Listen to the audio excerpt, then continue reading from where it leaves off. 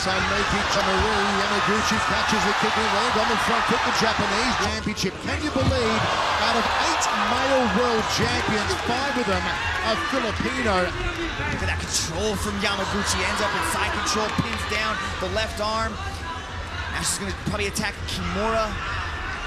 Torres has got to keep her arms nice and tight to her body. It's almost Tyrannosaurus Rex-like. Keep the arms nice and tight. Speed advantage.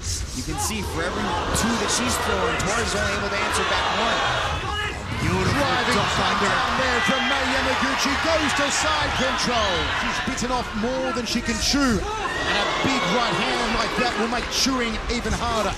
And again from Mei Yamaguchi. Into half control, she's still trying to compete. She's still trying to stay in this. Even though she's taking a beating right now from side control. All 3 judges have scored this contest in favor of your winner by unanimous decision from the red corner, Mei Yamaguchi. No doubt about it. Mei Yamaguchi finishes 2018 with a winner's medal around her neck.